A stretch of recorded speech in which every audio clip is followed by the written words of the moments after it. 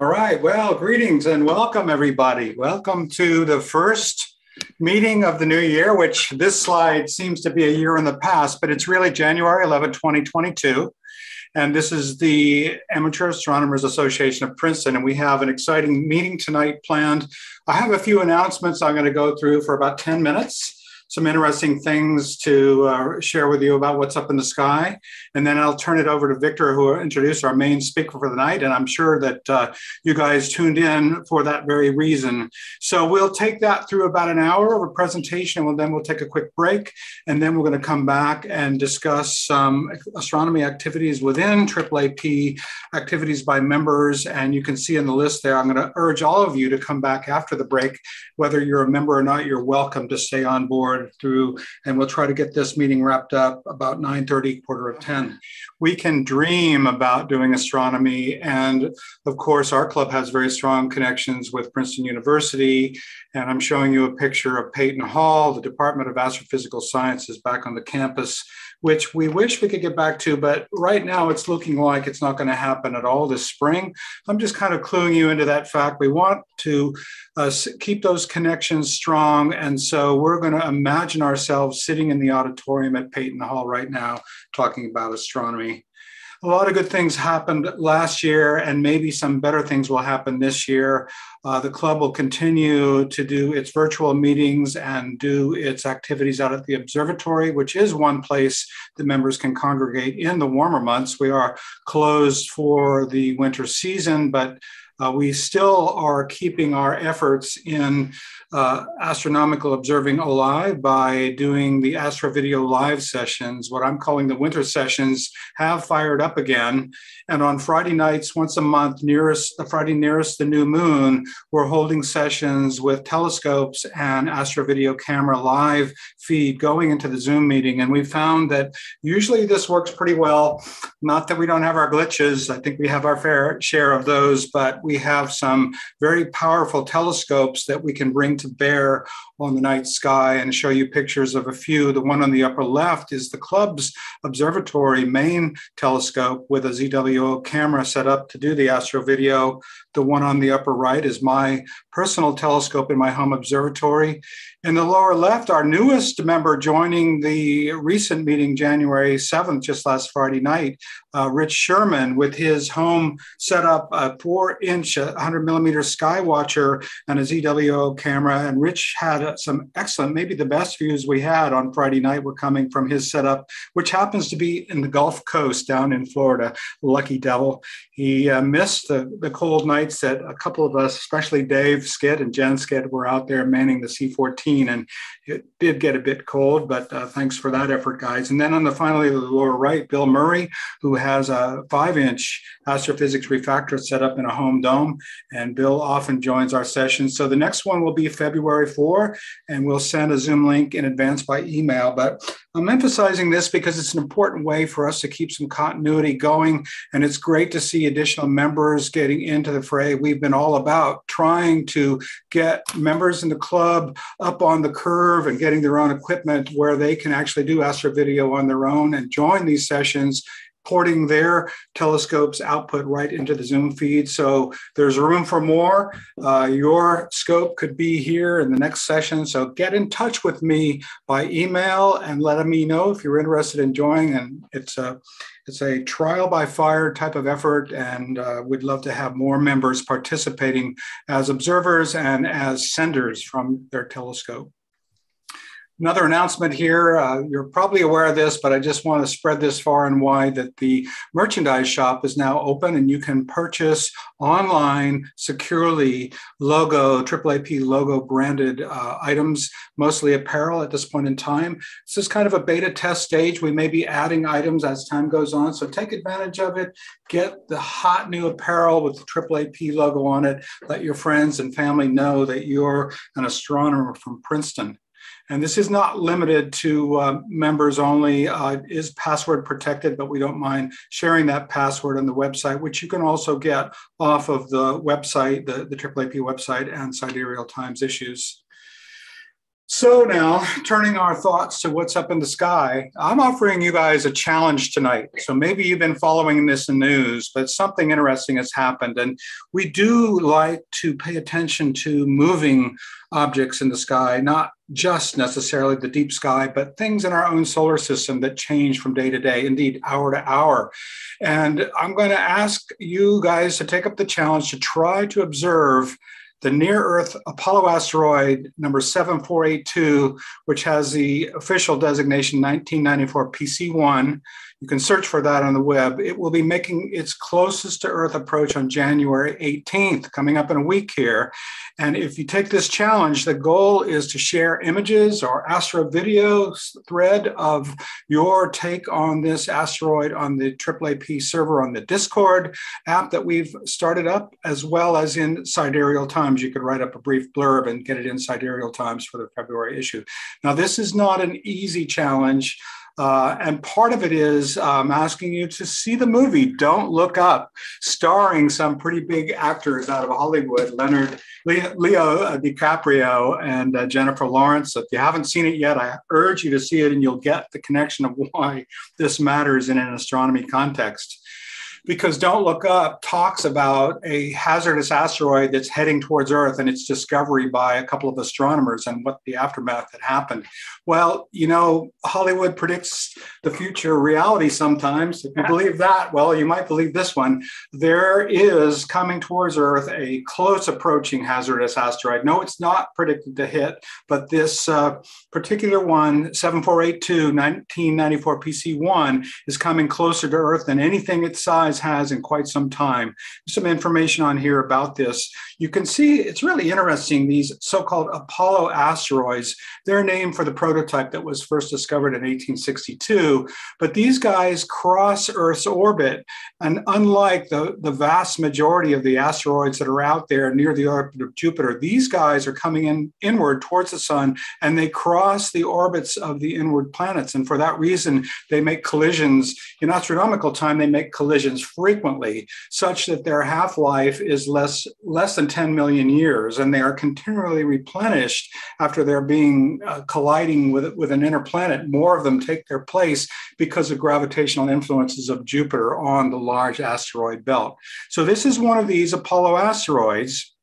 And, you know, to put that movie in context, thousands of these have been discovered, particularly since NASA and JPL launched this program with the Center for Near Earth Object Studies, where now you can see over time the discovery of now up to 28,000 total near Earth asteroids have been discovered. And most of them are small, but a very small set of them in the red here are 1 kilometer and larger. And that indeed is what the current object of interest is. It's about 1.1 kilometers. It was discovered back in 1994. So this is actually precedes the NASA JPL effort by astronomers down in Australia at the famous Siding Springs Observatory. And you can see their calculations published in the Minor Planet Bulletin back in 94. You can see their calculations then projected a very near Earth approach in 2022. And this is the one we're talking about. It's going to come within 13/100ths of an astronomical unit of Earth in 1 week. And so just to emphasize this a little more, I thought I would try to share with you the ephemerides and the solar system plotting that we can do. If I can get this to work now, bear with me. Here I'm taking you to our favorite program, the Sky 10, which allows us to show the trajectory and orbits of the planets and anything up in the sky. And what I'm showing here in blue is the orbit of the Earth. I'm going to set this in motion in just 1 minute here. The orbit of the Earth, here's Venus, here's Mercury, the Sun, the orbit of Mars in red here. And here is the asteroid in question. And you're going to see it make its approach here. By the way, last month, we were all in a craze about the comet Leonard and it making a good close approach to Earth. And we captured some astro video of that as well. And you all have seen that in Sidereal Times and elsewhere. A number of members got excellent shots of that. That's this green object here. It'll move through its orbit as well. I'm not plotting the orbit. Here we are on around the middle of November, and I'm going to set this to move pretty fast. So keep your eye on the pink ball and the blue ball. And here we go. Now we're on December 8th, 12th, 16, 18, 20, coming up the new year now, coming up. And here we are today. No, sorry, next week. Here we are on the 18th of January. So next week when it makes its closest approach. And you see what happened here. I'm going to go back and just repeat that. You can see what happened with the comet that we were all interested in right here in green. And there it makes its closest approach to Earth right there. Here comes the asteroid. Oh, that was a close call. How bright will it be? Well, so that is the question. So this comet is going to be about magnitude 10 at its brightest point. Right now, it's probably not going to be visible, but it's going to brighten rapidly. It will approach a magnitude 10 at its closest. Let me come back to my slide here. I got one more slide on this, I think. I'm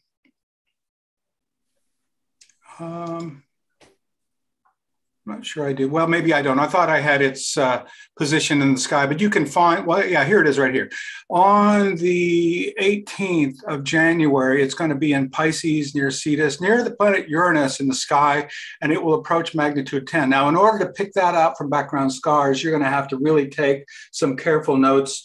There obviously are a lot of sites online, Sky and Telescope, and otherwise, earthsky.org has some really good finder charts. I'm going to use the Sky 10, which actually, what I was showing you there in the planetary orbit, I can take those, the orbital elements of the comet right into the software of the program, and I can guide any of us using the Sky 10, including the clubs set up out at the observatory.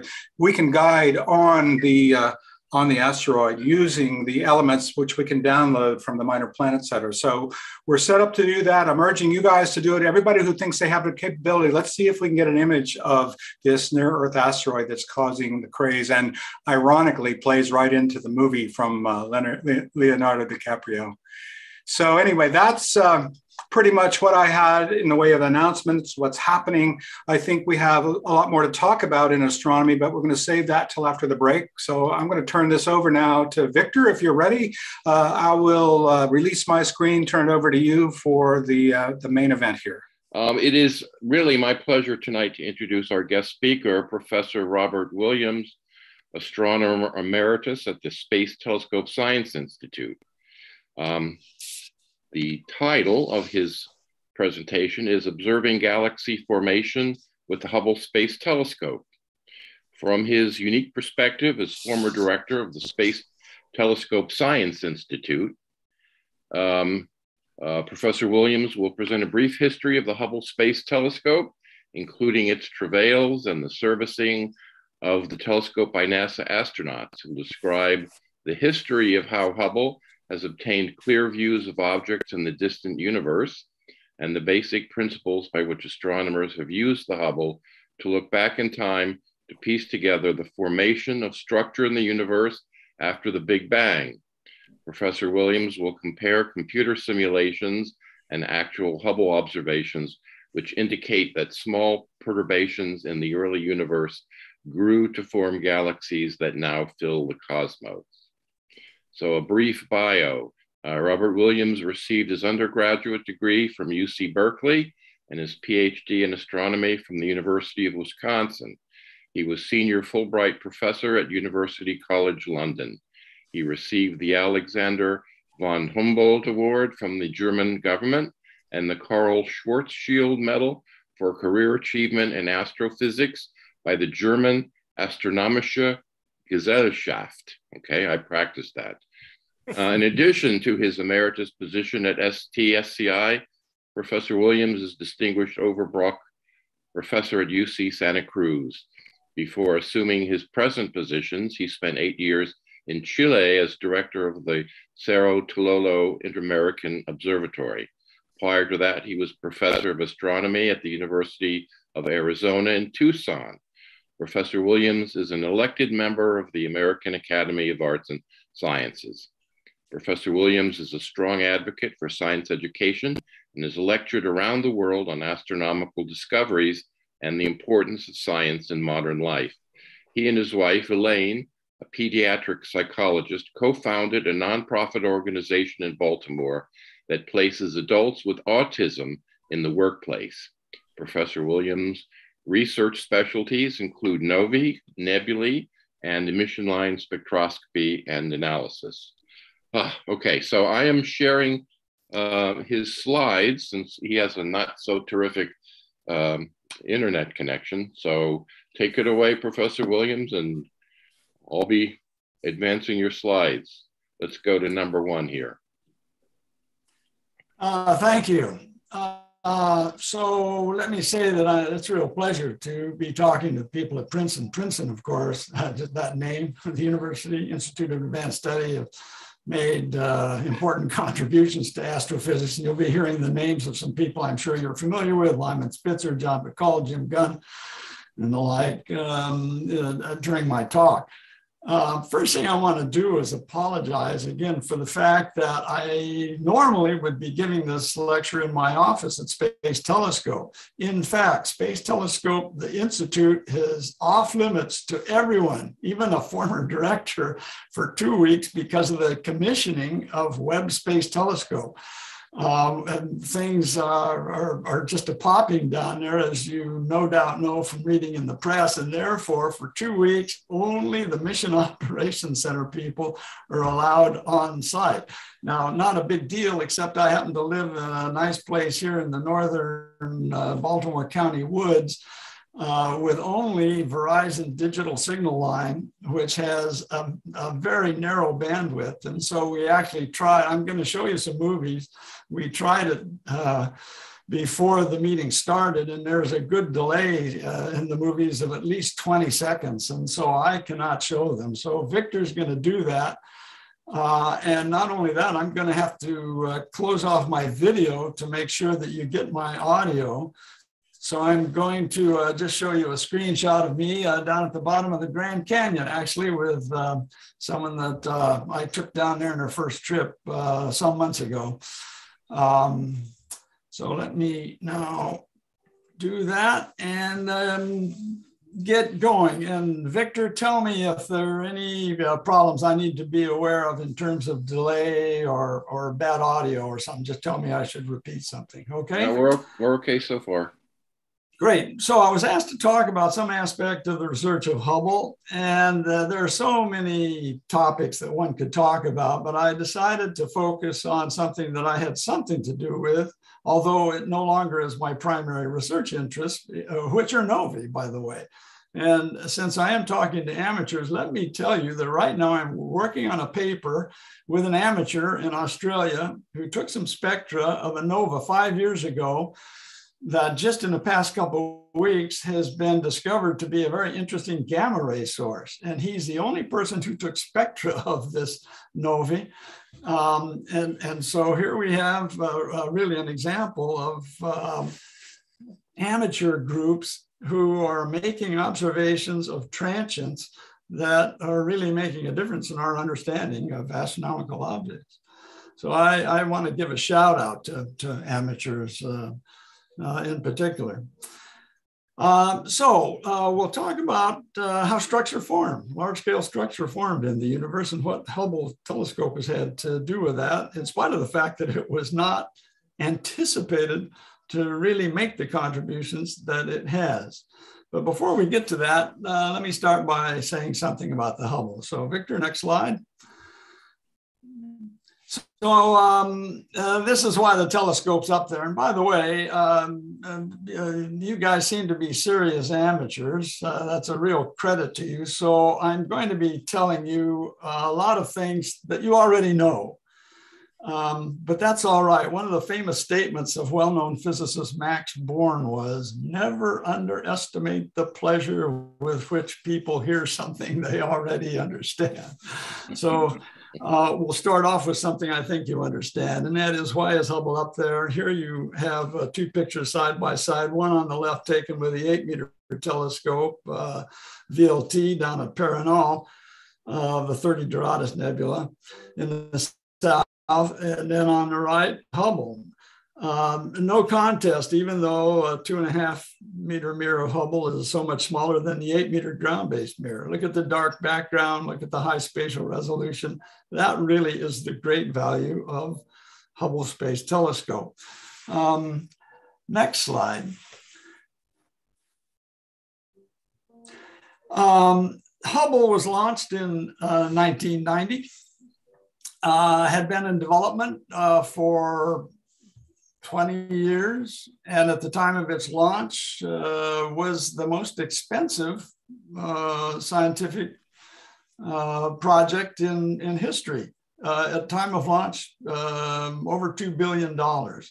And in fact, now 30 years in operation, that sum goes up to 10 billion, putting it on par of the cost of Webb telescope at its launch.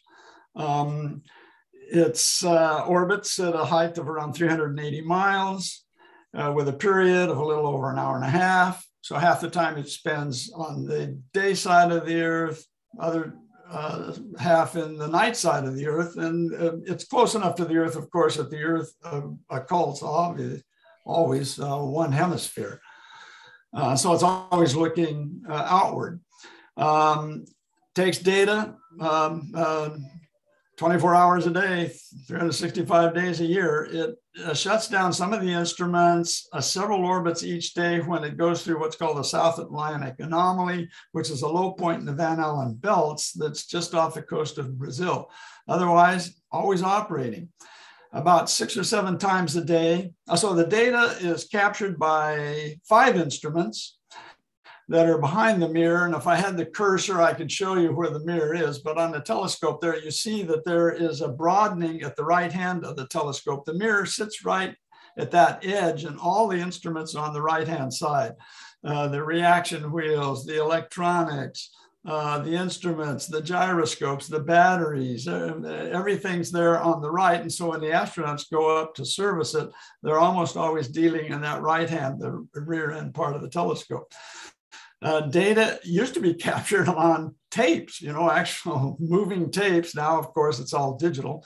About 6 or 7 times a day, all the data is uploaded to a tracking data relay satellite, so-called TDRS satellites that are governed by the military and NASA, that download it to White Sands, New Mexico, ground station there, who microwave it over to Goddard Space Flight Center that's just outside of Washington, D.C., and they send it up to us here in Baltimore.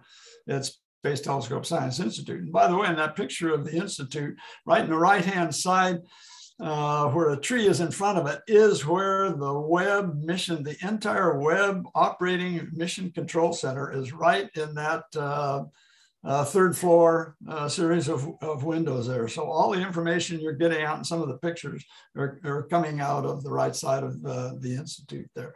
The data, of course, is stored in our archive, and we immediately send it out to the astronomers of the world.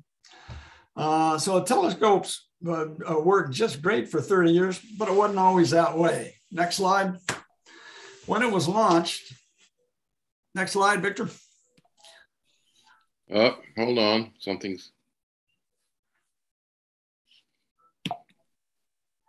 It's like the issue I was having. I couldn't advance the slide out of full screen. That is peculiar. It was working fine before. If you leave full screen display, you can advance. We're gonna have to do that every time? Yeah, that's life. Okay. Not. So in any event, let me just keep talking, and we'll see. We'll try to work our way through all of this. So after 1 month after launch, all the systems were brought up. The main thing was the telescope tubing had to be outgassed so it wouldn't contaminate the mirror. And so after a month, there was a big first image that was taken of a cluster of stars, and a group of technicians were at Goddard Space Flight Center, and astronomers were at our institute looking and analyzing the first image. And there you see it on the left there. And there was good news and bad news. Good news was actually we got an image, and the system seemed to be working. Bad news was that it wasn't supposed to look like that. The technicians thought, hey, looks good. The astronomers at the Institute took a close look at the images, you can see that there's a lot of scattering around each one of the stars, and a blow up of one of those stars is over there on the right. And to a non-specialist, it just looks like the telescope might be out of focus. But to astronomers who understood optics, a number of them said, no, that looks like something more serious. It looks like there was an aberration. And to make a long story short, over a period of weeks, there were groups mainly associated with the instruments, some of whom were at Princeton. And one of the main ones, well, two of them were Chris Burrows at the Institute and Sandy Faber, professor of astronomy, who's a close colleague of mine at UC Santa Cruz, who realized, nope, it's a spherical aberration, fundamental aberration caused by the fact that there was a mismatch in the shape of the primary and the secondary mirrors. And it did not have an easy fix. If the telescope had not been in focus, that was simple. Move the secondary and put it back in focus. In fact, because of the misshapen mirror, it was a serious problem that had no easy fix. So at the Institute, we convened a committee, what to do. Got to repair it, right? Expensive project like this had been in development for over 20 years. Can't let this go. So proposals were received. You could fit them into two groups. One group said, hey, bring the telescope back down to Earth and, let's go over it and fix it and then send it back up. Another group said, no, servicing missions had always been planned. Let's try to figure out some way in which the astronauts can service this, mainly because show the hit return. It's not the next slide, but I've got, yeah, there we go. That's what the image was supposed to look like and didn't. So next slide, when it was revealed that there was a serious flaw of the telescope, of course, the Congress was outraged. The American public, who'd had $2 billion of their tax money spent on it, really came down on astronomy and NASA, and you could not turn on a television show like Johnny Carson or open a newspaper without a political cartoon. It really lambasted us. And this is my favorite cartoon, particularly notice the shuttle on the right. And that's how things were. We were in a funk, and it was for this reason we realized that you couldn't bring the telescope down, because the way the public and Congress felt about it is once the telescope was on the ground, it would be declared dead. So in fact, the Institute came up with a scheme with NASA to insert corrective optics. Which is no surprise, because all of you must know in a single lens reflex, when you take apart, your zoom lens on a good camera, it consists of about 7 or 8 different pieces of glass, all of which are lenses themselves that correct the aberrations that enable a lens to bring light to a sharp focus. It corrects for pin cushion distortion, coma, astigmatism, spherical aberration, and the like. And so we realized that if we took an instrument, one of the 6 instruments out of the telescope, 5 or 6, I can't remember the number at that time, then you could insert the corrective optics and correct for the aberration. And since servicing missions had always been planned, in fact, the first servicing mission was scheduled with the corrective optics that were constructed to fix spherical aberration. And so in the next slide, what I'm going to show you is a brief film of about 3 minutes long that just shows you some of the activity of the servicing missions, the first of which really corrected the spherical aberration and caused the telescope to work greatly. So go ahead and punch that and let's play the movie. And I may stop it at a certain point. So on the servicing missions, all of which generally have been sort of the same, the shuttle goes up for 2.5 minutes. It rides those solid rocket boosters, which are then ejected. And the astronauts call it, they're riding the fire until those things are ejected. And then the telescope, the shuttle continues to the telescope on the main engine of the shuttle. And within 24 hours, it catches up with the telescope, it mates with it, and 2 teams of 2 astronauts each spend alternate days going out for 8 hours every 24 hours and doing repair work. Turns out they can work outside for 8 hours because that's the maximum length of time that they can take their consumables out in the spacesuits. Now stop the movie here for a sec. Just hit. Yep. Yeah, that's all right. We'll get through this. Go ahead and go back. And yeah, just put it over there. Exactly. Hit at that spot. This is good enough. Well, we'll let the movie go. And I'll have you stop it in a minute when they're up at the telescope again. Okay, stop it there. Just put the cursor, right, great. And each one of the teams of astronauts, there are 2 of them. One of them has their feet planted in the Canadarm, the remote manipulator system, as it's called. And then you can see there, again, I can't use the cursor, but maybe Victor can point the cursor over to the feet of one of the astronauts who's anchored in the arm there. And to the left, you see the array of instruments that drills, wrenches, and the like that enable him or her, because there has been a female, Catherine Thornton, who's worked on this. In fact, others, Megan Donahue, during the spacewalks. Notice the yellow handrails around the telescope. There's a big vertical one to the right, that's right, and then 2 of them horizontal above that. And it turns out, yeah, up there. So it turns out there are 90 of those yellow handrails that the other member, who's a so-called free floater, can hold on to when they're helping the other astronaut who's doing the main work, because he or she's got the tools and their foot is anchored into that Canadarm. Go ahead and let the movie play a little longer. The entire process in which they do their renovation is choreographed like a ballet. And it's largely because you're limited by the 8 hours that you can stay out there. Stop it right here. Okay, yeah, when you go back, you're just gonna have to guess where we were. It turns out that because the telescope is in the dark half the time and in light half the time, there are some things that can be done only when you have good lighting, and other things that can be done when the telescope is cool and certain parts fit better. Go ahead and stop it here for a minute. In any event, so there have been 5 servicing missions where they've gone through all of this, and they've worked wonderfully well. And when they're through, the last thing that they do, and this is an image that you can see here, is before they back the shuttle away from the telescope, and they have to do it using hydrazine, which is a possible contaminant, you have to open that shutter door that you see down at the bottom of the telescope there.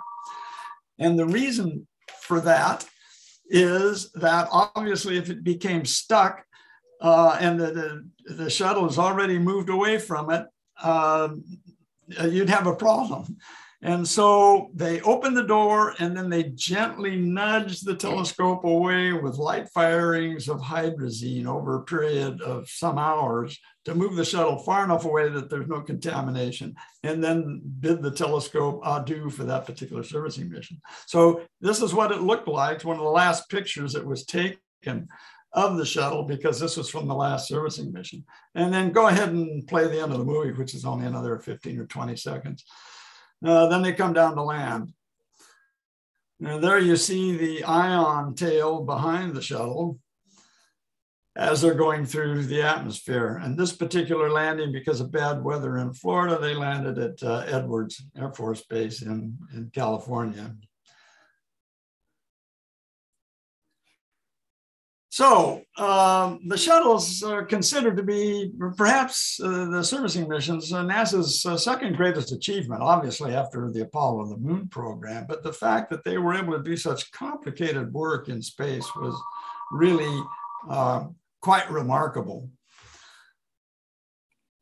So next slide, you can see what the results of the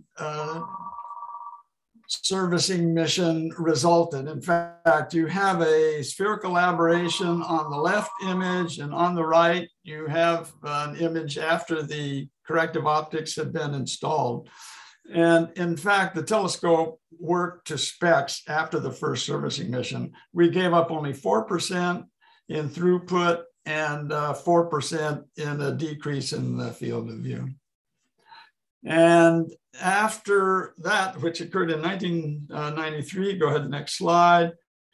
In fact, with the telescope working superbly, this is what the telescope has means to the public, actually. Some very nice images that are all available in the public domain on hubblesite.org.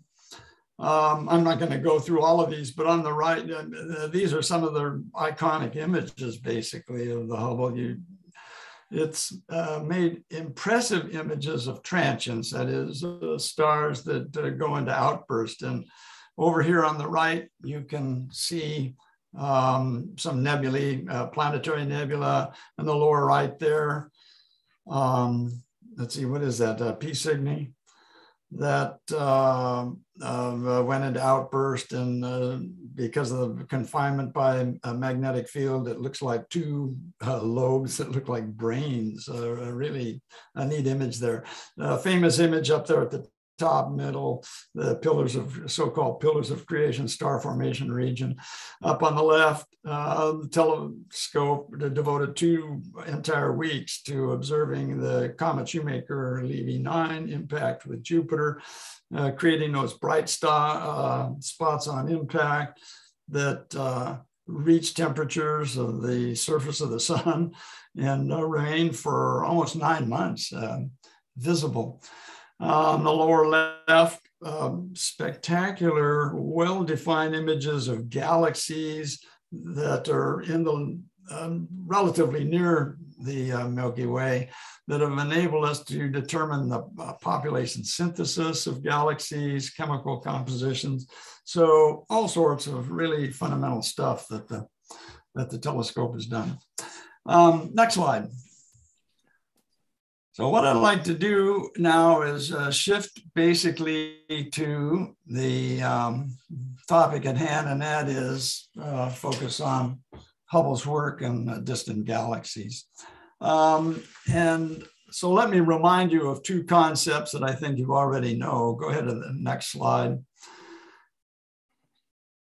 The first concept that you all know is that when you look out in space, you're looking back in time because of the finite velocity of light, 300,000 kilometers a second. And so of all of the scientific endeavors on Earth, those which study the past, with the exception of astronomy, have to depend upon the discovery of artifacts, which are then subject to interpretation.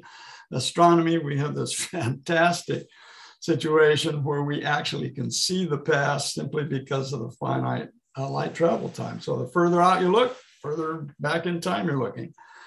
The one problem with that, of course, is in looking back in time, you're looking further away, and since the apparent brightness of any object varies as it went over the square of the distance, objects get fainter as you get further away. And so you can only see so far with a given telescope. And this is the virtue of Hubble. It has these 2 aspects. First of all, because it's above the Earth's atmosphere, it has a low background. You don't have the scattering from the Earth's atmosphere. And secondly, it has such good spatial resolution that, in fact, a given amount of light can be focused on a fewer number of pixels.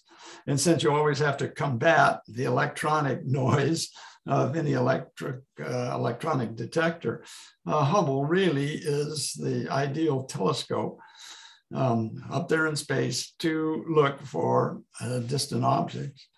So that's the one concept. Next slide shows the second concept, again, that you all know, and that is that we live in an expanding universe. And that is really fundamental. Okay, go ahead and play the movie. It only takes. due to Edwin Hubble and Georges Lemaitre, who's now given equal credit, because although he advocated a uniformly expanding universe with much less accuracy than Hubble, he was correct in actually suggesting it at the same time of Hubble, even though Hubble used Cepheid variables to get distances, and therefore his determination of the expansion was much more exact. But the point is that, go ahead and stop it for a sec. If you look at each individual galaxy there as they're expanding, the galaxies are gravitationally bound, and therefore they are not increasing in size, but the space between them is.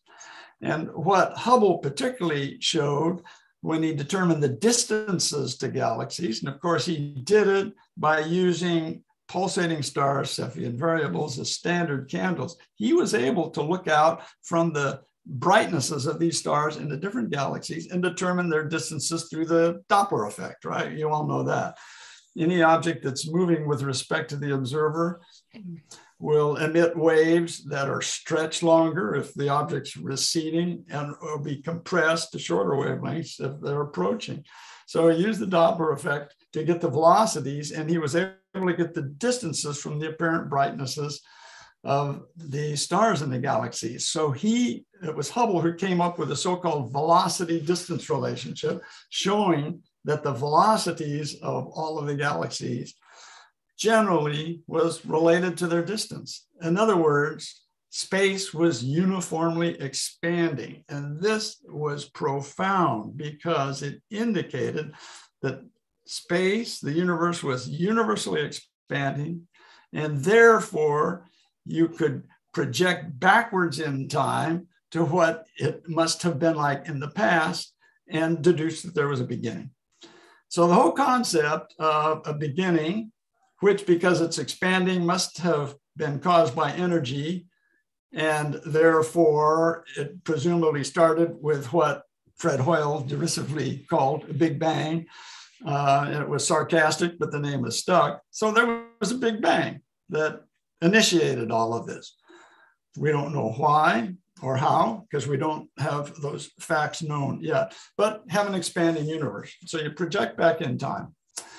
So the fundamental cosmology that came from this was that, go ahead and show the next slide, you could symbolize or project the history of the universe in terms of a cone that started off small at a particular time, which, depending upon the expansion rate of the universe, turned out to be 14 billion years.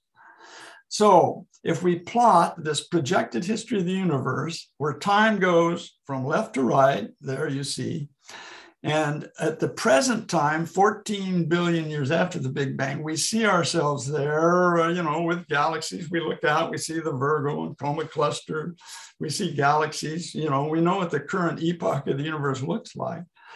The fact is, if we project back in time to try to determine what the evolution of the universe has been that has produced what we now see in the form of galaxies, by applying physical laws of thermodynamics. Anytime you expand a gas, it gets cooler and less dense. Anytime you compress it, it gets more dense and hotter. We project that in the past, the universe must have been really hot. We know that anything that's hot radiates, and therefore physicists and astronomers realized shortly after Hubble's and Lemaitre's work that if this idea of an expanding universe was correct, we should be able to look out far enough, we didn't know exactly how far, and see if there was this faint hot fog that represented the early state of the universe. Again, looking back in time, meaning looking back billions of light years. So in fact, in the 1990s, next slide, a satellite, COBE satellite, was built by NASA. You see it up there in the upper left, and it's been subsequently followed up by several satellites, WMAP, the Wilkinson, again, another Princeton person, which is down at the lower left there. And then the Europeans with their Planck satellite, small telescopes that have looked for this faint glow that should exist, we believe, and see if they could detect it by looking in between all of the stars, any holes in our Milky Way where there's not much obscuration. So these are observations that are very sensitive, that have to take place over years to build up the signal to detect what might well be a very faint glow. And by the way, that faint glow, because we are trying to detect it at such great distances, which because of the redshift, right, the expanding universe, means that that radiation, which due to hot gas would normally be in the visible, but because of its redshift is shifted into the microwave, was in the microwave. And in fact, Kobe spent several years in the 90s trying to detect it and succeeded. And the map that came out of Kobe and has been now confirmed by WMAP and by Planck is shown there, you see in this slide. It is a really faint glow that is remarkable in two ways. First of all, well, it exists. Secondly, this glow is incredibly homogeneous. Now, I tried to project it there in a way where if you've got a good laptop and your connection's good, you will see that although there's this pretty uniform kind of yellowish green color there are inhomogeneities in the intensity. And what that means is that, first of all, the homogeneity of the background radiation is 3 parts in 100,000. I mean, it is more homogeneous than the air of any of your rooms. But there are these inhomogeneities in temperature and density that you see. Teeny, so-called microfluctuations that are a result of the inflation of the universe. And so they exist. That is, it was homogeneous, but not perfectly so. So this resulted in a Nobel Prize to the team, particularly John Mather at Goddard, for the detection of this. Of course, it had been predicted by Gamow and other people. You know, there are so many people, a number at Princeton, of course, you know, Jim Peebles, who had a part of this, David Wilkinson. And the question then that we all asked was, okay, it looks like billions of years ago, there was this hot phase in the universe, and it looks like there was no structure. It was really uniform. So how did the universe evolve from this state to, next slide, the point where on the right, we now have galaxies. So this was the task of astronomy. First of all, there was confirmation that there was this hot fog. And in fact, that hot fog, which you see when the temperature of the universe at that point, it turns out 400,000 years after the Big Bang, was about 4,000 or 5,000 degrees Kelvin. It did radiate. And that fog prevents us from actually seeing further back toward the Big Bang because just like a fog, it blocks the radiation from beyond that. So the fact is we can use our telescopes now, whether in the visible or radio or a microwave in particular, to look back that far, but it's very difficult, if even possible, to look back further than that because this fog prevents that. Let me say one other thing about the Big Bang. A lot of people wonder, well, if you really have the universe compressed in this incredibly dense state, how can you pack all this material into something so dense? And the answer is there was no matter then. Remember Einstein's equivalence of mass and energy, E equals mc squared. You can create mass out of energy and you can create energy out of mass. So the fact is we now believe at the instant of the Big Bang, there was no mass. There was energy, don't know where that came from, okay, but there was energy. And it was that energy that subsequently, hey, in millions of a second, created the mass that we now see.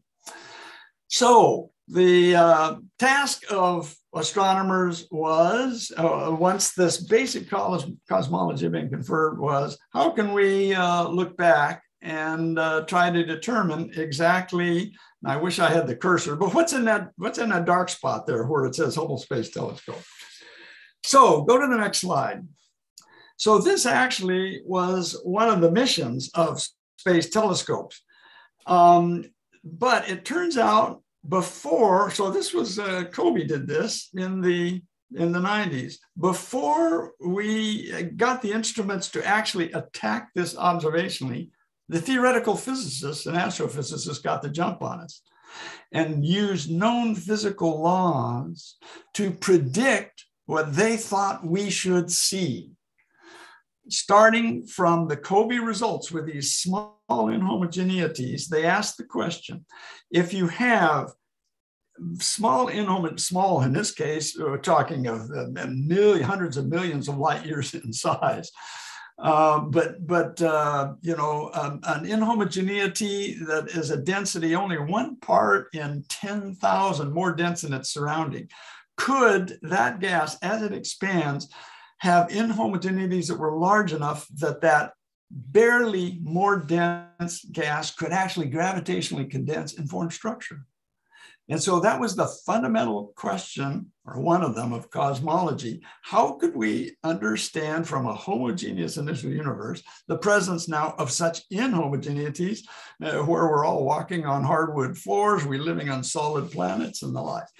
So the theoreticians then took that situation and predicted what you will see now in a 17-second movie that has been done by a number of groups, but this was a nice presentation. Okay, starting with these inhomogeneities, and look up at the right, as time goes on to 6 gigayears, 7, exactly what they predicted the structure of the universe should be over 14 billion, 14 gigayears.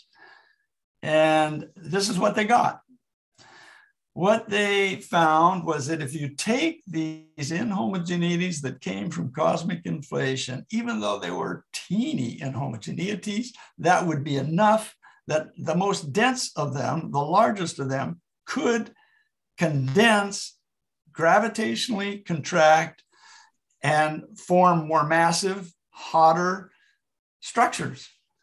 And so what you're seeing is what they predicted the universe should look like now. So question is, does the universe look this way?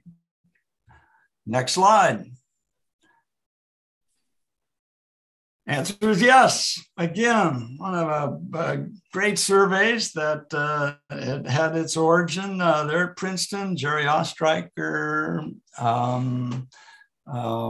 let's see who else. Jim Gunn advocated the Sloan Digital Sky Survey. A number of different organizations have undertaken that. And this basically using a number of telescopes where they looked at all places in the sky except in the plane of the Milky Way where obscuration prevents it. Basically mapped out the structure of the so-called current local universe out to 1 billion light years. And this is what you see. You see this cosmic web that was exactly predicted by the theoreticians. So this is what the universe looks like now. And we believe that we understand the basics of how it got that way from the original few 100,000 years after the Big Bang, with that little teeny bit of inhomogeneity has produced this. So next slide.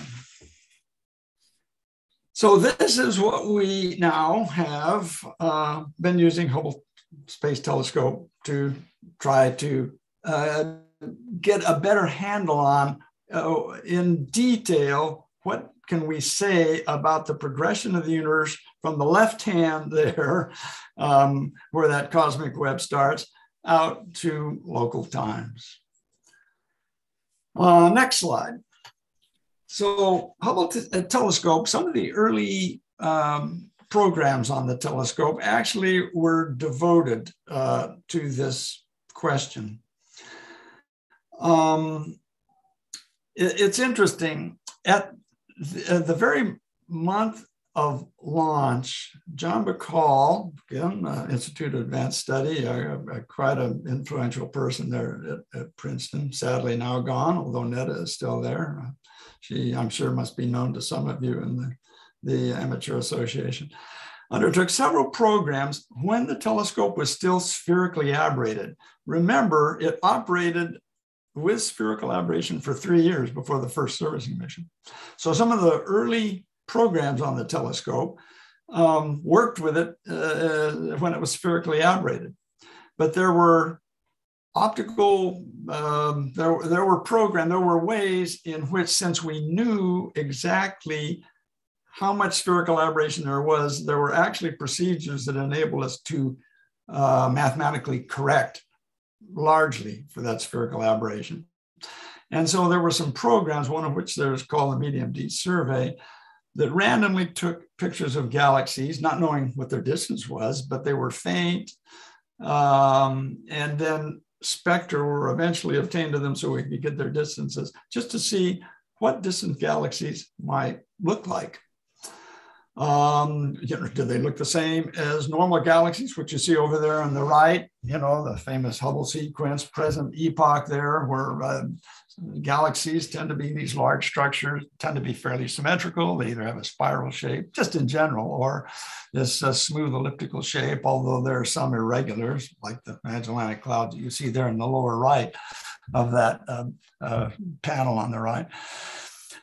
And they clearly didn't. There was another program that Alan Dressler and Jim Gunn undertook of a cluster of galaxies. You see the name there, 1939 plus 4713, that they knew its distance, 4 billion light years, which was the largest distance that any ground-based telescope had been able to look. And again, spherically aberrated images corrected. And you can see a bunch of, this is a thumbnails of the galaxies in this cluster of galaxies there. And none of them look like the local galaxies, the Hubble sequence.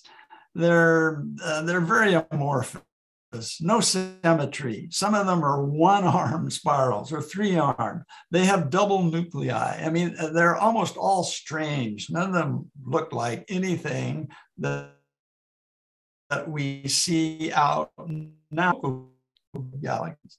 It was that it did appear that the galaxies, the morphology, the structure of galaxies had evolved, and we were actually seeing part of that evolution when we could look back 4 billion light years.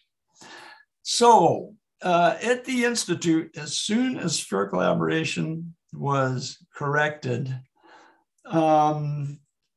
we were made aware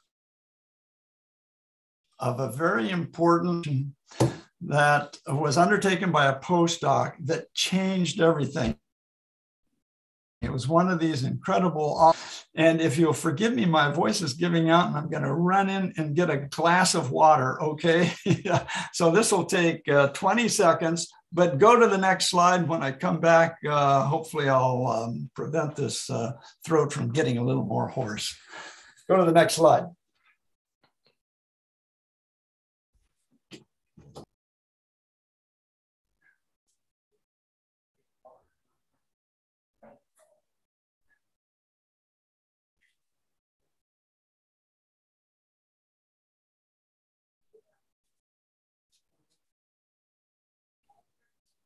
Yeah.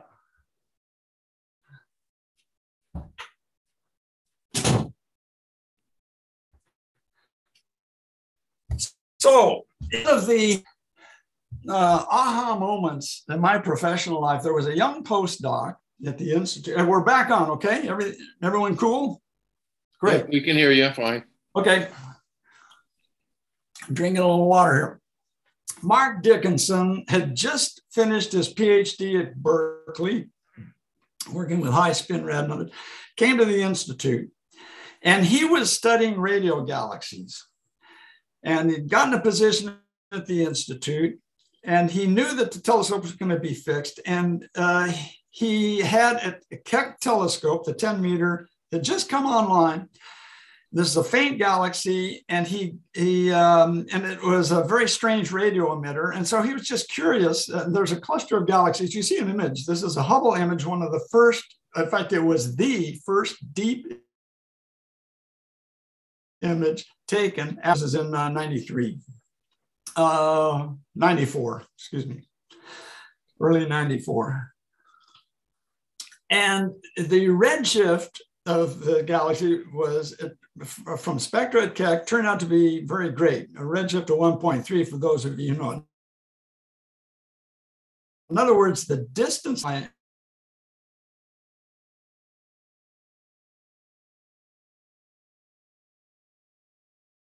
years, and certainly ground-based. I'm actually losing your audio. I don't know if others are. Victor? Yes, yes, we're losing your audio, Bob. Sadly can do about it. Maybe just lost the last 30 seconds, that's all.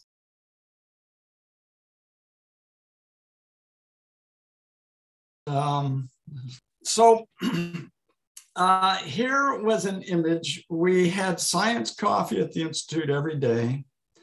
And a group of us, and I was director at that time, and we'd get up there and we'd just talk about what Hubble was doing.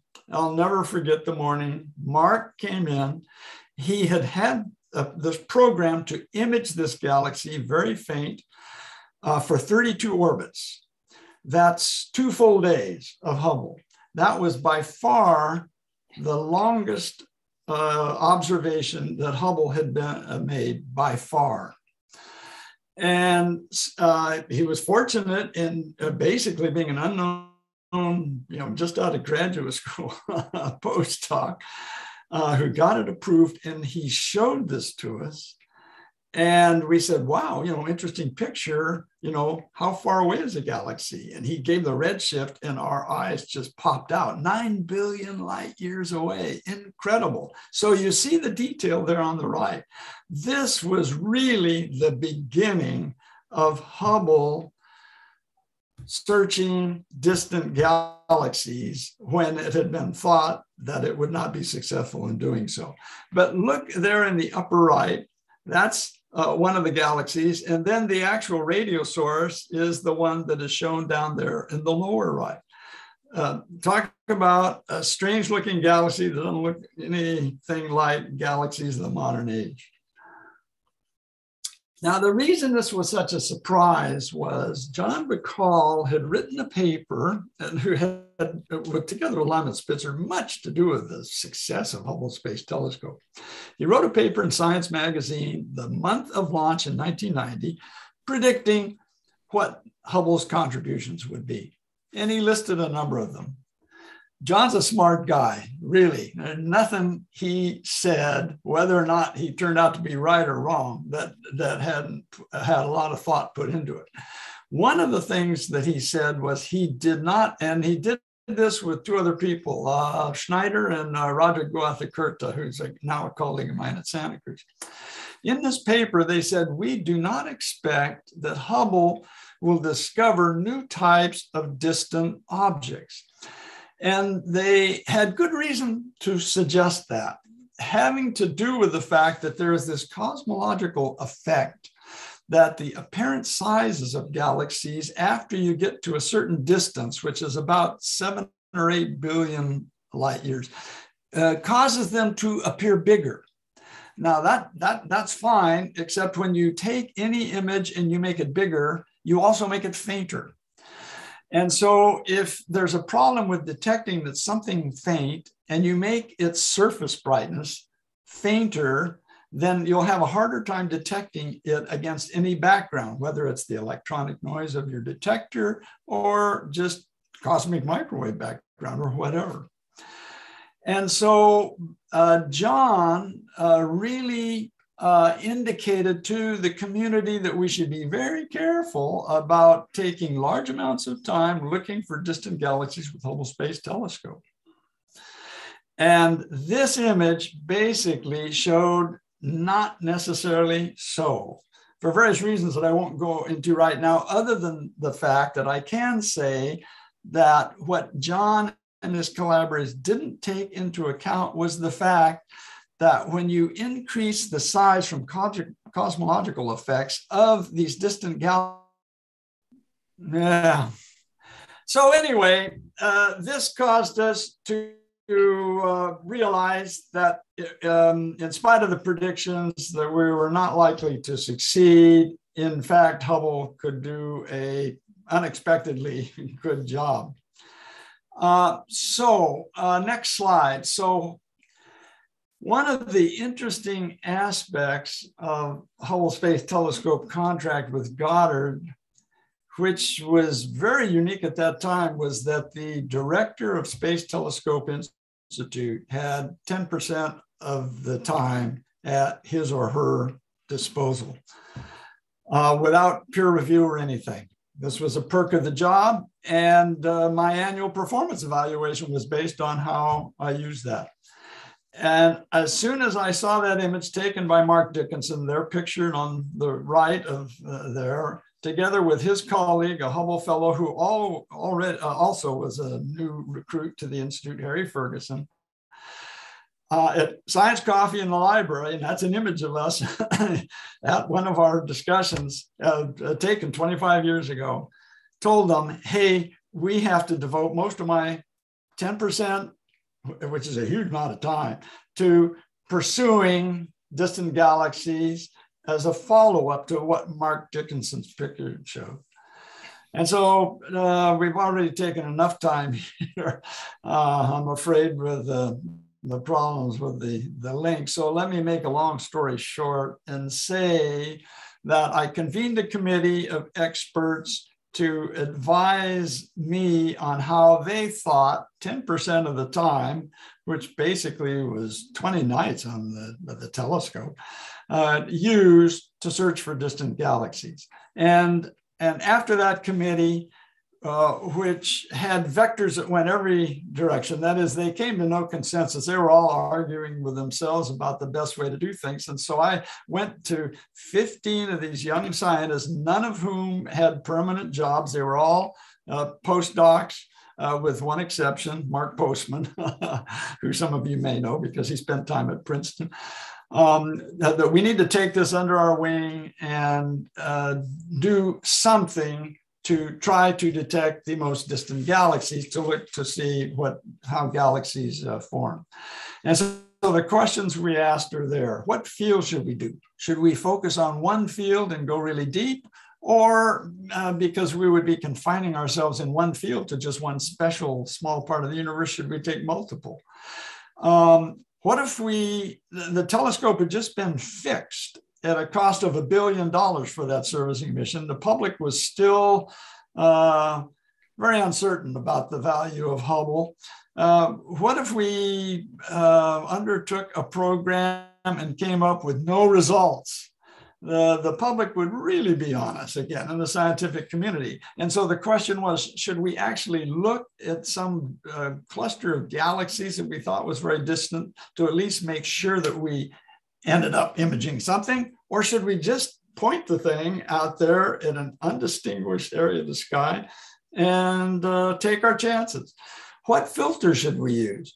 There's one filter in particular in the red that had higher throughput and therefore was the most sensitive filter. So should we just focus on that high throughput filter to get as deep as we could? Or since different filters displaying different colors can actually give you some information, should we distribute over some filters, particularly some that in the blue would give you information but had very poor throughput? How many orbits should we devote? Should I devote all of the orbits that I had? And then, since these were all young postdocs with no positions, should we keep the data proprietary, which we're entitled to do for 1 year under NASA, so all these guys could analyze it and would be assure them of great futures? Or should we do this as a community service and make it available immediately to the public.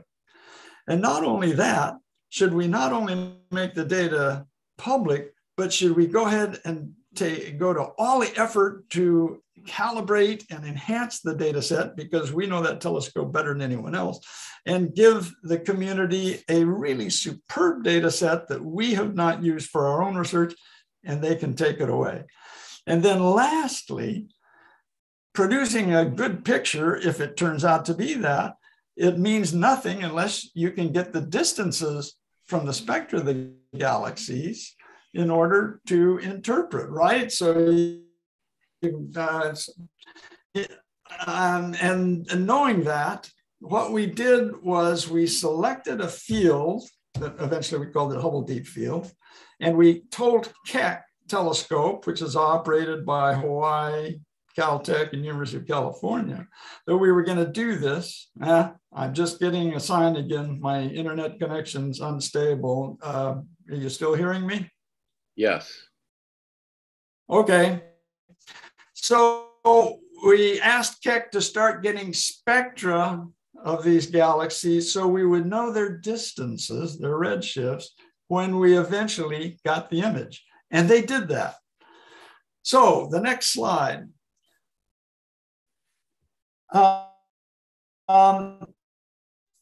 We selected a field that was in a very distant from the plane of the Milky Way galaxy, and therefore suffered no obscuration. And it was actually an area of the sky that was perpendicular to Hubble's orbit. So it was a patch of sky that in fact would allow, it was not occulted by the Earth, so we could actually look at it for 24 hours a day.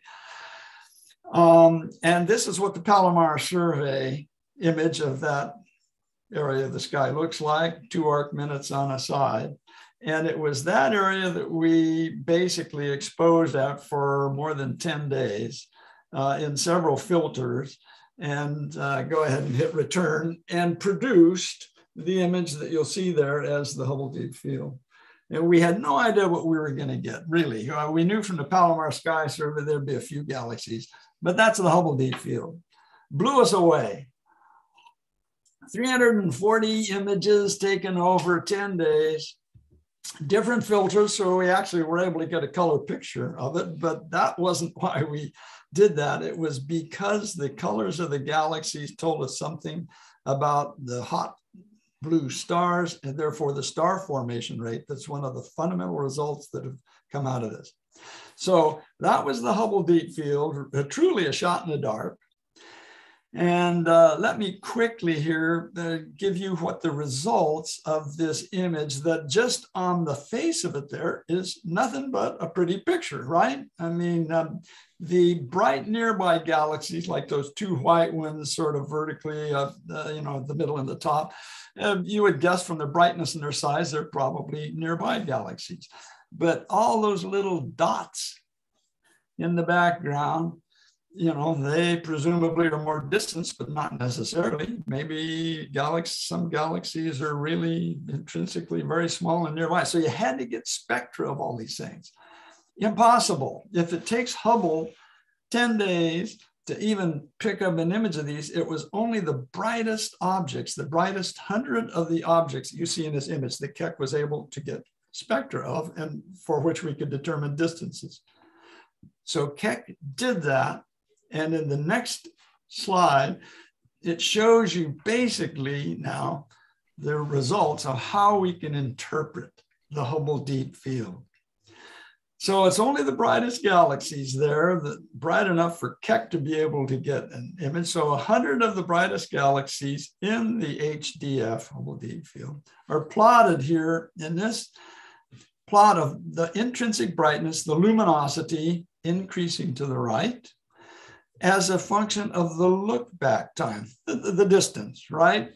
Up at the top, nearby galaxies only 1 billion light years away. Down to the bottom, it turns out that most distant galaxies we were able to determine had distances slightly over 12 billion light years, which is roughly, it's over 90% of the time back to the Big Bang.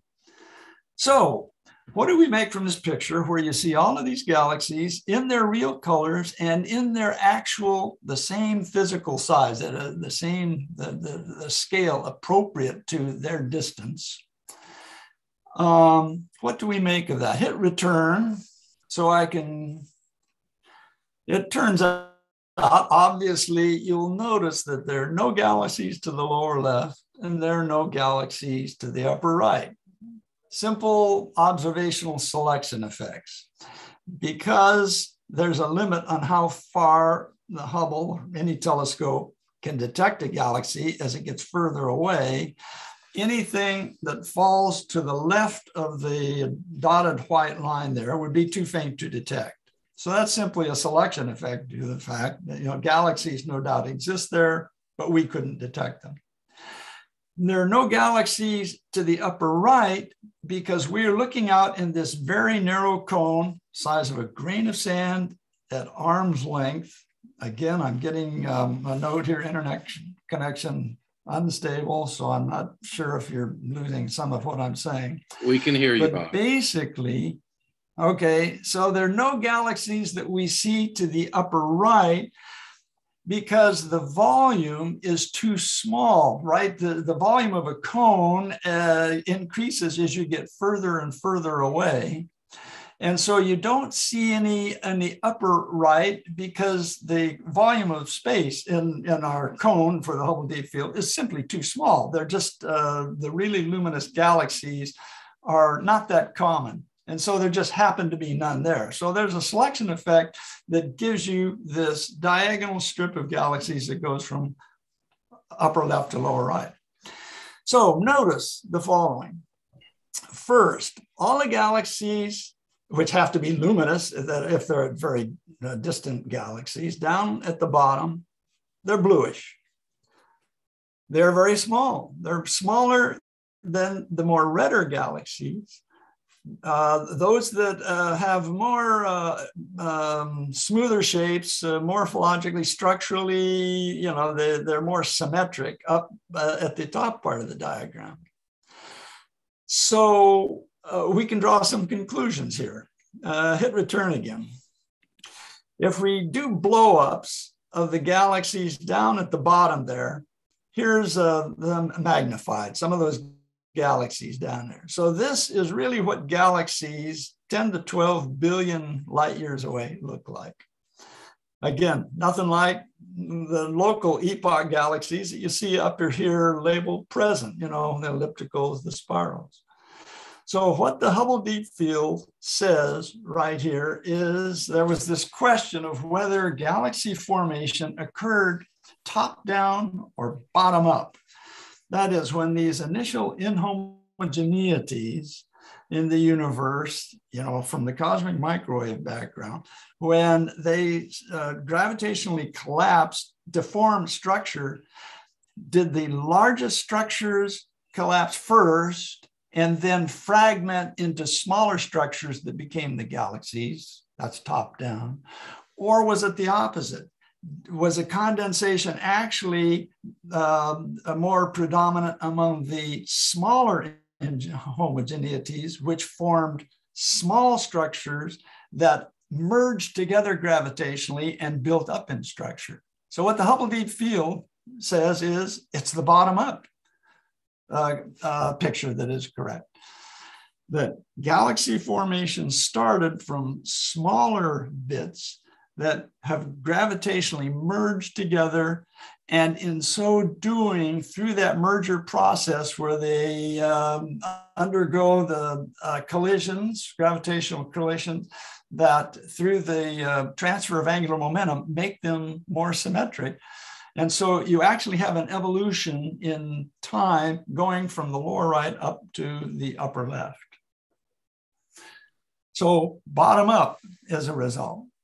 Next slide shows the other major result. And that is, if you look at these galaxies, they're really grouped. And by the way, there is that gap there in the middle where you see no galaxies. That is another selection effect called the redshift desert. It turns out that there are very few spectral lines for galaxies having that distance or that velocity that fall in the visible. And so it's very difficult to ascertain the distance of galaxies that happen to fall in that region.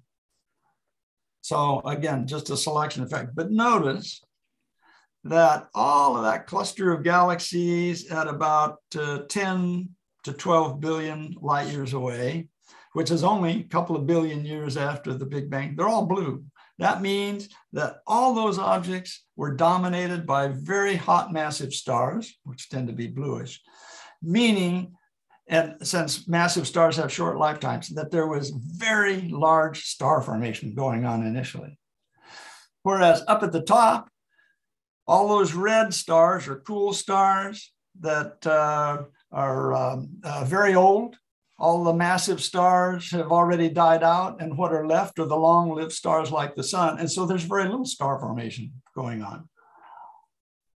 The important result, next slide, is that from an analysis of these galaxies, and this is one of the fundamental results of the Hubble Deep Field, is that if we plot the rate of star formation as a function of look-back time, you know, where Big Bang is off to the right at 14 billion years, you see that star formation started out slow at around 13 billion years look-back time. In other words, a billion and a half years after the Big Bang, and then ramped up for 3 to 4 billion years to about 10 billion years ago, and was at a maximum before the expansion of the universe caused gas to be so tenuous that it was difficult for new stars to form, because stars form from gravitational contraction. And so the previous star formation had used up most of the gas in the universe, and what was left over between the stars became such low density that it's very difficult nowadays for stars to form. And so it has dropped off by actually almost a factor of 100, going down there toward the left to the lower left. So this is the history of star formation. It ramped up, and we are now living in a dying universe. So very important result. All of this came out of the deep field. Let's see, how are we doing with time? I probably should, yeah, we're getting a little late. I was going to show a couple of images. Well, maybe I can do it very quickly. I've got 2 videos to show you. Then I could say something about James Webb. Maybe we'll take the break first and then address that after the break. Go to the next slide. Some very interesting results now have come about trying to determine, you know, if we believe this evolution that we've seen that forms the cosmic web. A number of groups have used very high-powered computers now, taking a month of computer time on the most advanced computers, taking a little spot in the early universe and trying to determine, in an expanding universe where you have inhomogeneities, can we explain how galaxies form?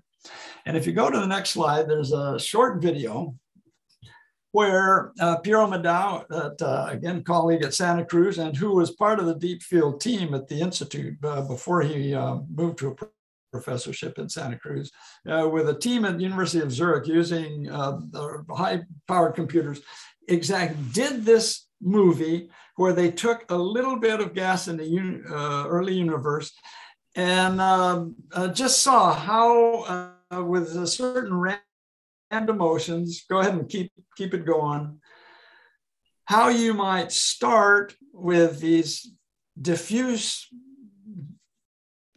gas blobs and have them gravitationally interact with their own angular momentum. You always conserve angular momentum.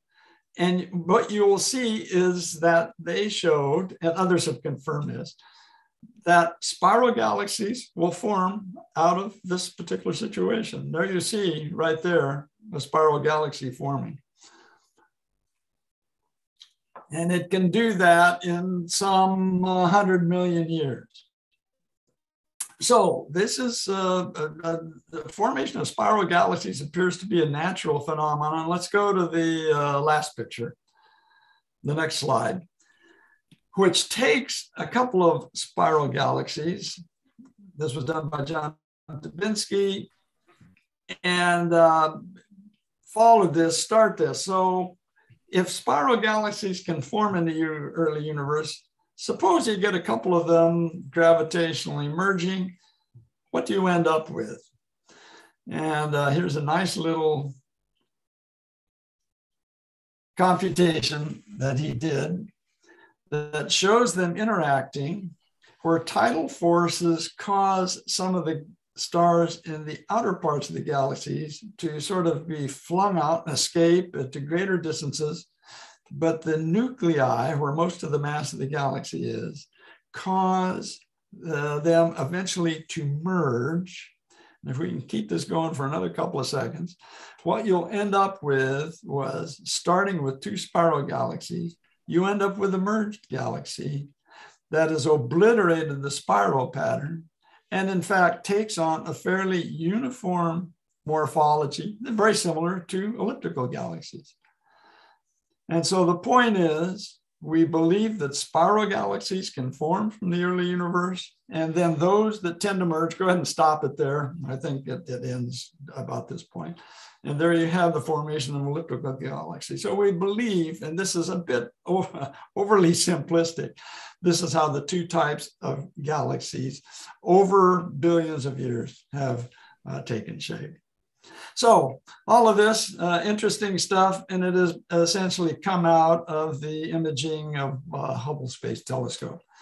So let me give it back to you. And if there are any questions about this or about James Webb, I can address those after we take a short break. Should we do it that way?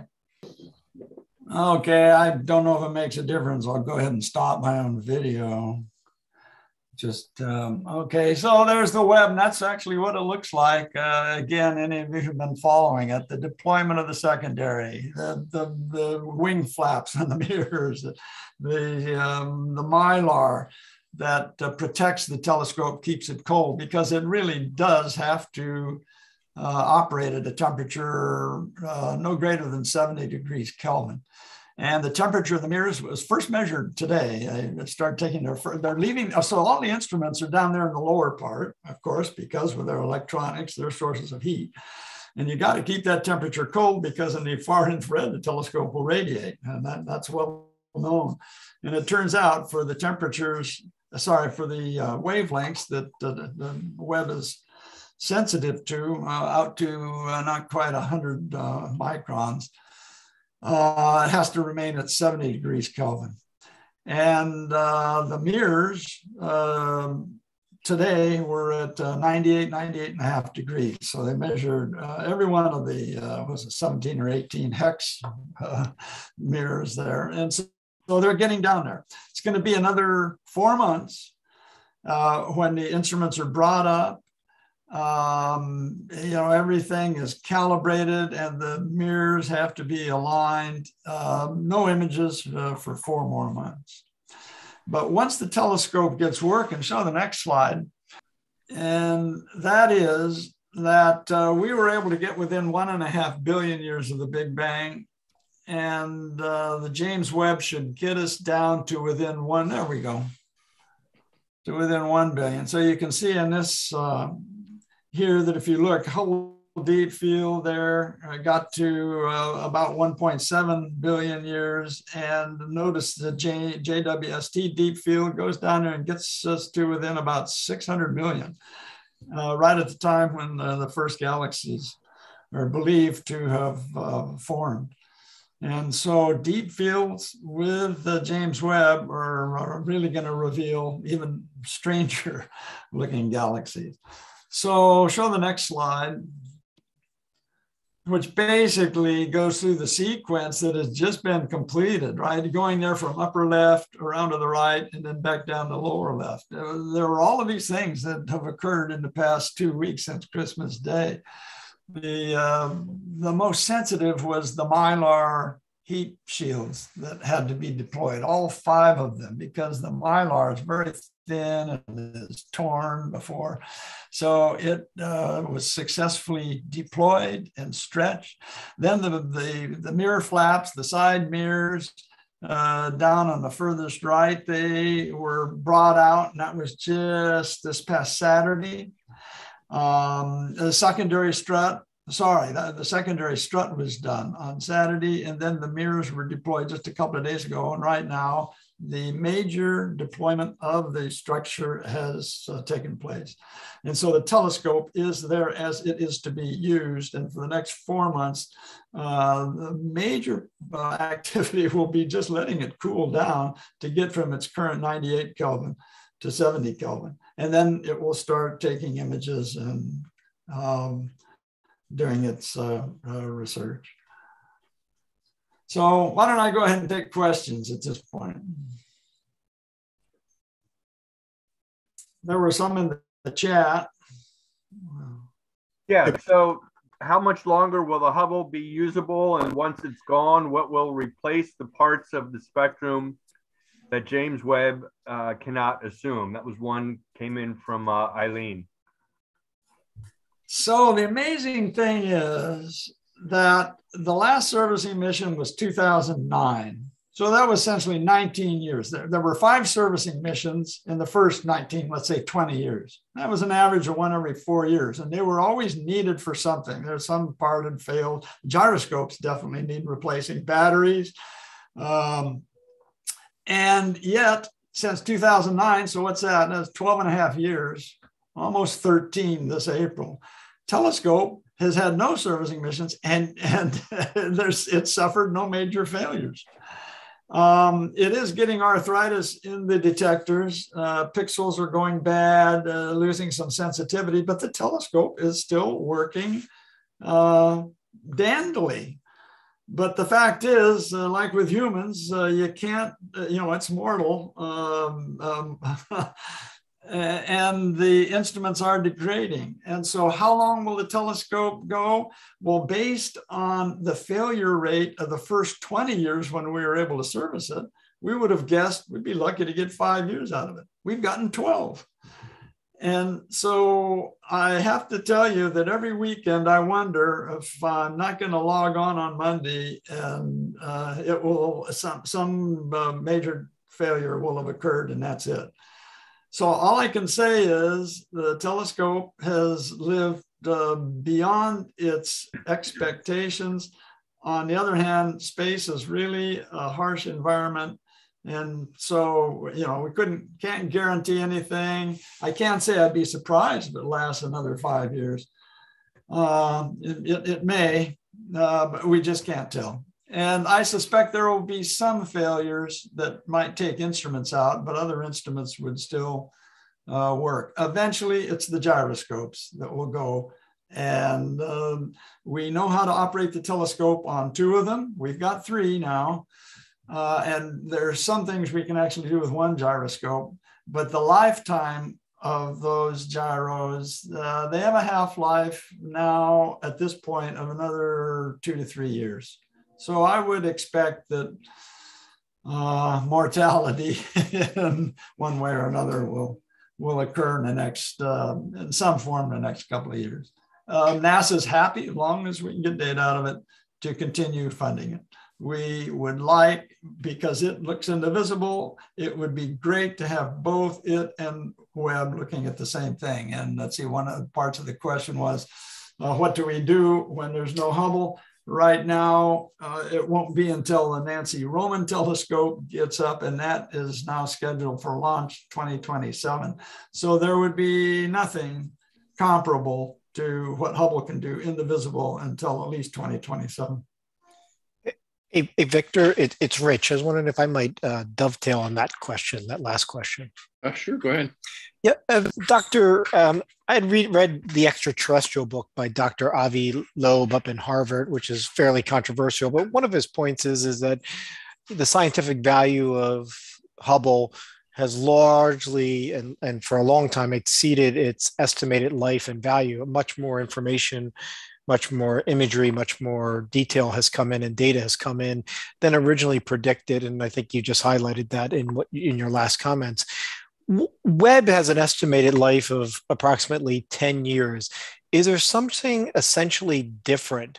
Maybe the temperature, the distance, something else, the mylar, I don't know, that suggests that Webb will only last for 10 years, or would you not be surprised to see it last longer as Hubble has? That's my question. Thank you.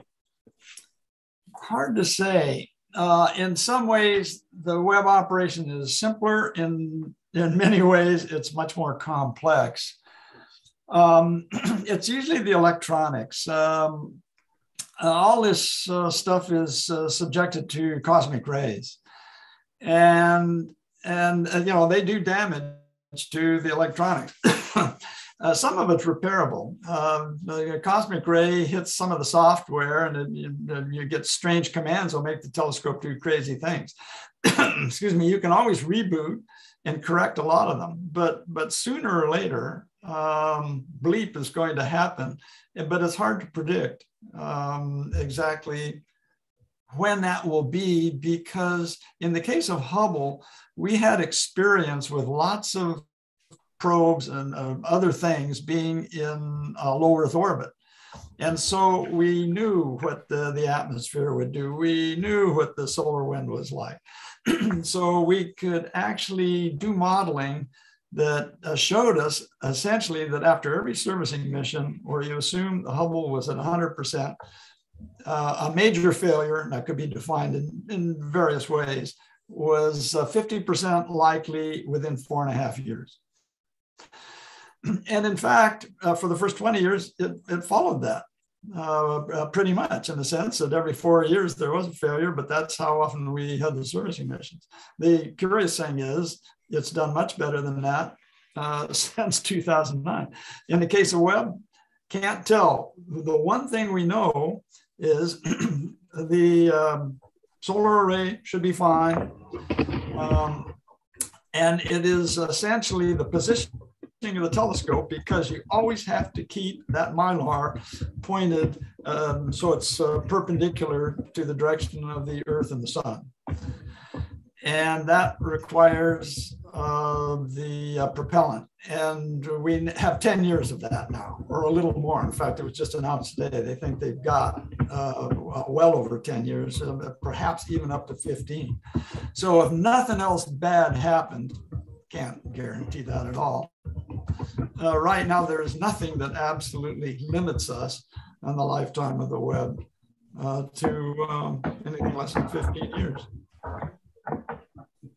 So, Professor Williams, do you foresee coordinated observing projects with Webb and Hubble?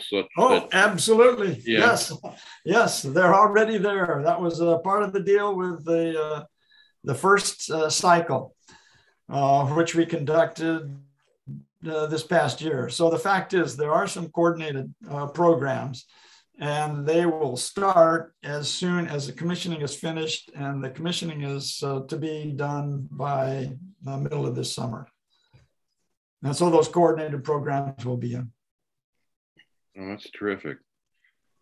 All right, any other questions? Yes, I have a question. Professor, this might be more not Hubble related, but I was fascinated by your map of basically the galaxy. I don't know if you have a chance, you could show us where, not the galaxy, but the universe, where our galaxy is located. And I noticed that the galaxy looks like two cones together. And at that cone section where they come together, it seems to be a very small part of the galaxy. Is it feasible to leave the universe, the two cone sections of the universe? Can somebody leave the universe at that point? Or no, let's see. Positive and negative? Going back, this was, let's see, I can tell you the slide number because I've got it on a separate. Yeah, it was like two cones and looked like, can you leave the universe? And is the 16, hit 16 there. Yes. No. And is the other universe an alternate universe? So, okay. The two cones there are where the plane of the Milky Way goes, and they obscure everything. And therefore, if we're trying to look out unimpeded to a distance of 1 billion light years, you cannot look within about 15 to 20 degrees of the plane of the galaxy simply because of all the obscuration. So the point is that there's galaxies there. It's just that Sloan didn't observe there just because of all the dust and gas in the galaxy. Okay, so you can't pinpoint on that map where the Milky Way is. Oh, we're at the center. Oh, we're at the center. I mean, yeah, we're at the center, right. So we can leave the universe pretty right quick. Why do you say that? Well, it's narrow, very narrow there than at the other side of the cone. So, yeah, we can, I mean, not today's technology, but it's feasible that you can leave the universe in that like black section that, the two cones come together. All of this is a spatial distribution of galaxies.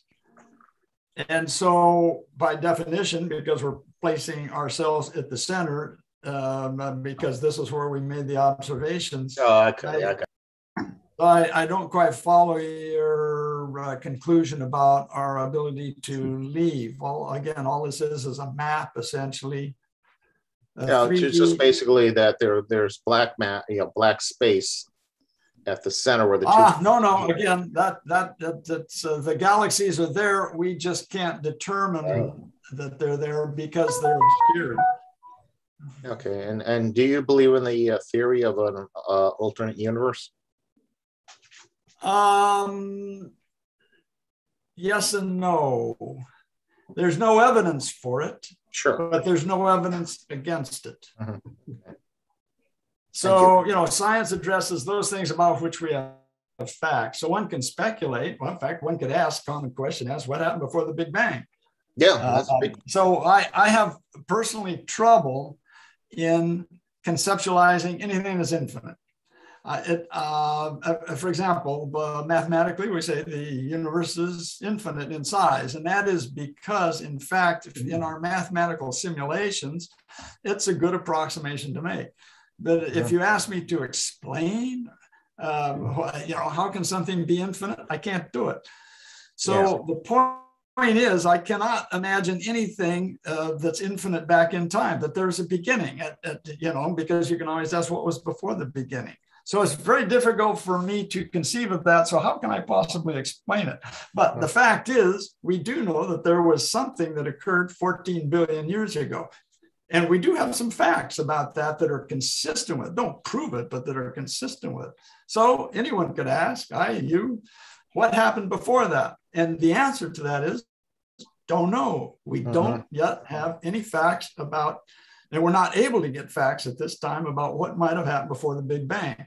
I'm not a betting man, but if I had to make a bet, I would bet that in another century, our understanding of the physical world and physics will have improved such that we may actually be able to infer information about what may have happened before the Big Bang. Just a guess, but right now the answer is don't know.